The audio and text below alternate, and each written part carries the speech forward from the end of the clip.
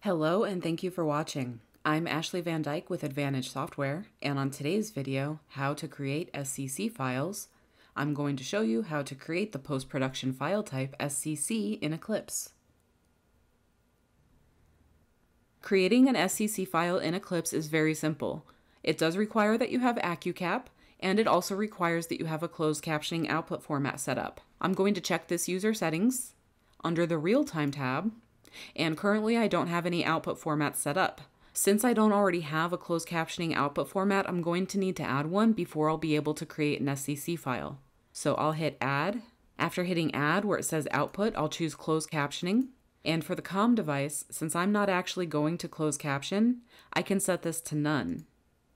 I'll press OK. And if you already had a closed captioning output format set up, you don't need to make any changes. In this instance, I didn't have one, and so I did need to add this output format in order to create SCC files. Now that this is set up, I'm going to hit OK out of my user settings. The next step to creating an SCC file is to open the file you'd like to export. So I created a file for this purpose, and I'm going to open this file.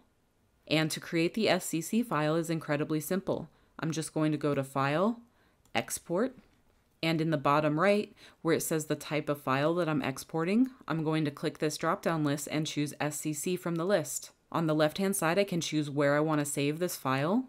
And in this instance, I'm going to go ahead and save it directly to my desktop. And you see at the top, it says Files in Desktop. Or on the left, you can click on Desktop. You could also choose to save it directly into your job folder if desired. However, in this instance, I'm going to put it to my desktop so that I can find it and email it easily.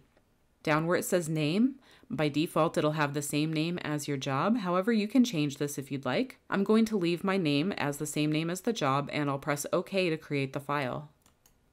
And you see that on my desktop I have samplefile.scc. I can now email this file to whoever I'm working for or with, and they'll be able to use it in post-production. If you have any questions about creating SCC files or any of Eclipse's other great features, please don't hesitate to contact us.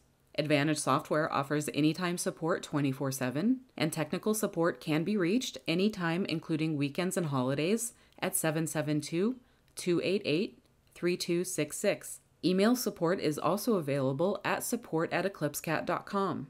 Please contact us if you have any questions. As always, thank you for watching our videos. If you enjoy them, please hit the thumbs up and subscribe to our channel and turn on notifications so that you'll be notified when we publish new content.